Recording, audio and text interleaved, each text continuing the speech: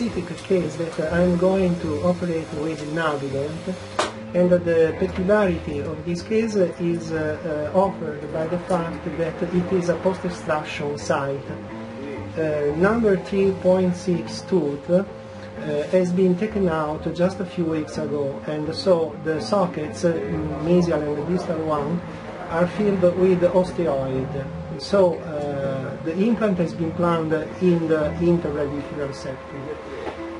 It might be the possibility that the drills don't cut properly the septum. So in that case, I will change the plan, and I will design two implants, one in the mesial socket and the other one in the distal one. Ecco Daniela, allora ciao. Stiamo per usare un sistema di chirurgia guidata tramite un sistema estremamente innovativo, che è questo robottino che con questi due occhi ci permette, rapportando i sensori opportunamente posizionati, di vedere quello che facciamo all'interno della tua bocca, del tuo osso.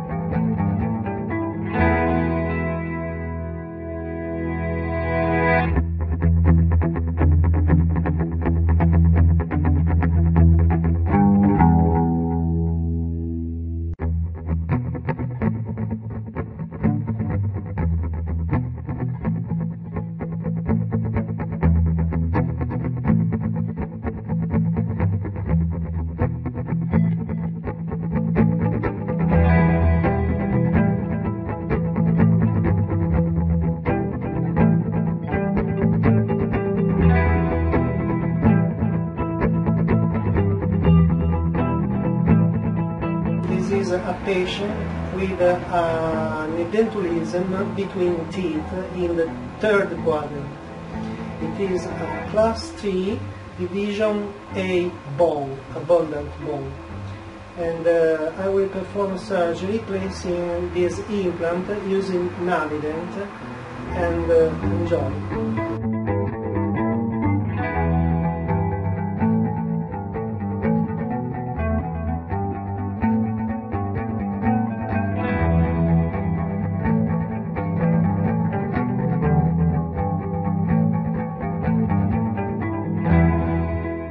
Today we are at Dr. Telara's office in Luca. Dr. Telara is a master clinical trainer from Navident.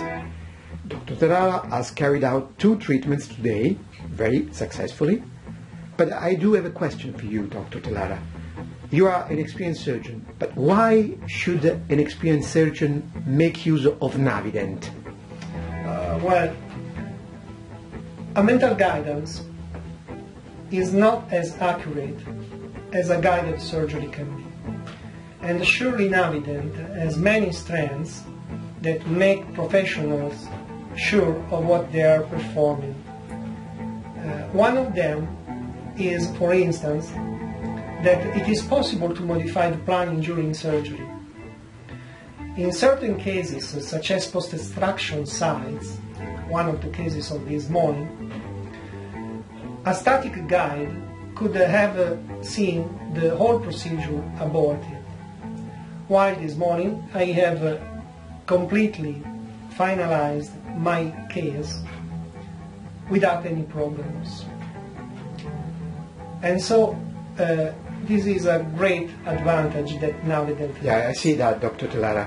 Okay. But let me ask you a final question for today. For beginners, what would you recommend, talking about Navident and their first experience with Navident?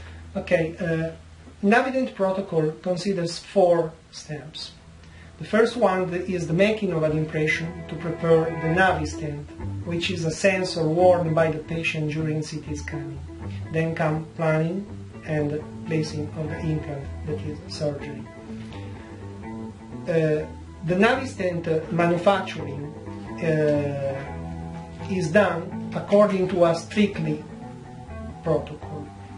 But the good news is that Navident software always